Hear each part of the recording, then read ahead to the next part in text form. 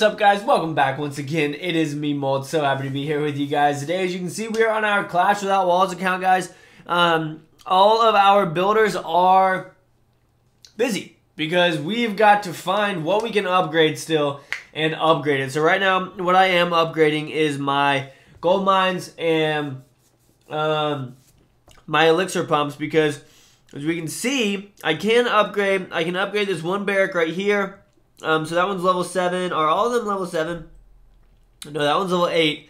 So don't think that we can upgrade. Oh, wow, we can upgrade those more. Alright, so we need to obviously be getting a lot of elixir now to upgrade our barracks. One of the biggest things that we are going for right now, though, is our Barbarian King, as you guys know. But we need 10,000 for that. Why did I go to resources? Oh, no, he's under army.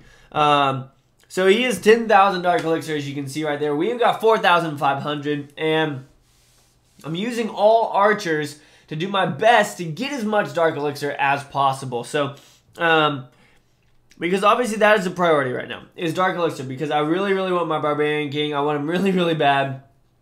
All of our defenses are upgraded to their max level. We can't upgrade anything else anymore. Everything is maxed out for this Townhall 7s.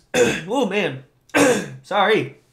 For this Townhall 7. So, all we've got left to do is upgrade the mines and pumps, and then some elixir things like, is this drill max? No. So, we can upgrade the drill. So, we've got to start working on a lot of elixir. We need elixir, we need dark elixir. We don't really need any more gold. All of our traps and everything are upgraded. But I'm going to go ahead and go over some attacks I've gotten in the last little bit. You can see these top 3 guys. These are the kinds of dark elixir raids that I'm looking for, okay? So, this first one right here, I only used 87 archers, I think. And you can see his dark elixir is on the edge. So, we just attacked him down here. We get an okay amount of loot from the mines and pumps. But obviously, that wasn't the main goal of it. I also didn't deploy too heavily because I wasn't really worried about anything else at the time. I really, really do want to just get dark elixir and focus on dark elixir. Focus on dark elixir, grind out some dark elixir, guys, and just get our king. So you can see we've already gotten over 300 dark elixir right there. 324. We got all the elixir available, so we can just head out. Right after I got it all, I just left that, and then we can come back up in here, go back to the attack log, and then we have this one, which has an okay amount of dark elixir as well. Obviously, this base was pretty much dead. I go ahead and take out that mortar right there because I knew that that mixed with the wizard tower right there would be detrimental to us. And we wouldn't be able to get in there and get exactly what we needed. So we're going to head up in there, take out that wizard tower, get the rest of these defenses. And hopefully these archers, not hopefully, but they definitely do, obviously. They get into this wall up here. Actually, they stop and I'll go to the bottom. So that was pretty cool. So they take out that air defense. And then you can see that they get about 100...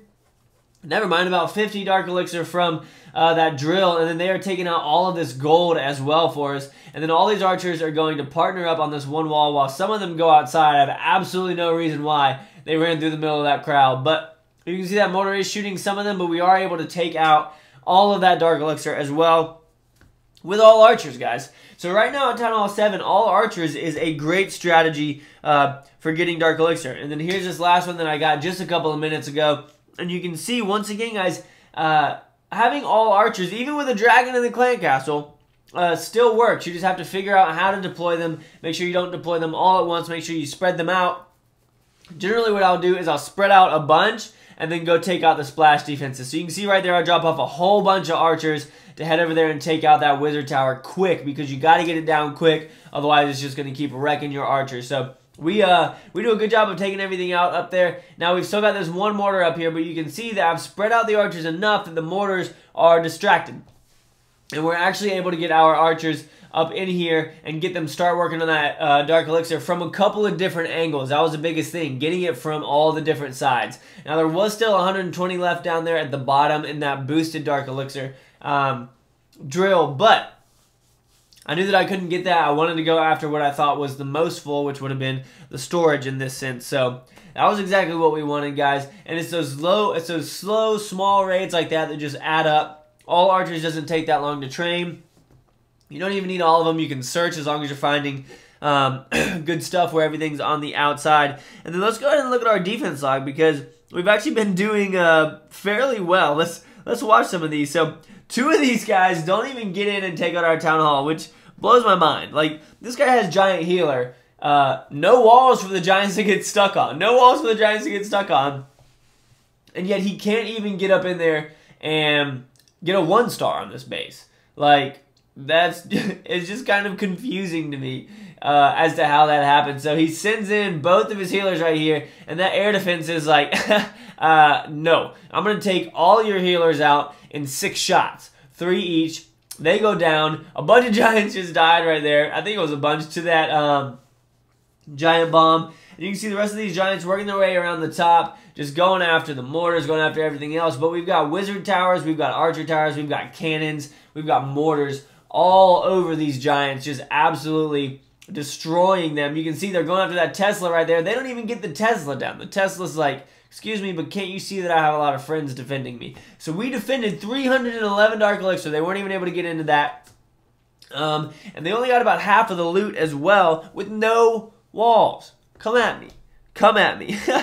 Let's go ahead and watch these other ones. So let's watch this one with all archers, and then we'll watch that loss. There actually was a loss. But we don't lose that much resources from any of it, which, again, blows my mind. I don't know how it's possible without having walls. This is a really, really fun account, guys. Sometimes I do wish I had walls so that I could just spend my gold on them. But this is fun. It's interesting. I love getting on here every once in a while, checking the replays, doing some attacks and whatnot. We definitely need to be on here a lot more working on that Dark Elixir so that we can get our king, because our king is going to be clutch in raids and in defending. Like, the king is going to wreck house in this when it comes to defending. But you can see this guy's spreading out his archers. Does he even use his heal spell? I didn't see him use his heal spell. When does he drop that down? I don't know. His archers aren't doing so hot, though. Like, the mortar is just killing them. The mortar is absolutely crushing them. And there he goes. Oh, what a waste of a heal spell. So you can see, we still have 200 Dark Elixir that we protected. And over half of the loot we still protected. So, congrats to the Clash Without Walls account. And let's watch this next one right here. Again, guys, he doesn't get that much loot from me. Wait, was this the same one? I clicked on the wrong one. Alright, so wait, or did I? No, I clicked on the right one. So he actually has a Barbarian King and a couple of Wizards. A level 2 Barb King. Let's go ahead and fast forward through this and see how this guy handles it differently than the other one. So he tries to find the buildings he can pick off first, which is smart before deploying all your troops. Because once that's down, or at least close to being down, then you can deploy the rest of your troops and just go after it. So he had some pretty high-level wizards up in there, just coming in to do some work in the clan castle. So I guess his clan really likes him if he gets wizards like that. But you can still see, guys, he's struggling. He's struggling to get up in the base. He does have 150 archers left that he's going to need to use. That wizard tower stays up, thankfully, and we've still got 2 mortars up, which are the death of mass archer raids. The mortars just wreck the archers so much. They're coming in here from the bottom. Once again, the mortar is going to town on them. 42%, not 52. And there comes some more archers. You can see, again, the mortar is just going after it. But they are able to take out, are they able to take out the Town Hall? Yeah, because the mortar missed it by just a second, guys. But hey, there we go. We're defending. We're doing good. I'm definitely happy with this base design. It's protecting my Dark Elixir for me, and it's even protecting the trophy. So I'm pretty happy about it, guys. We are working at it. We are going after that Dark Elixir.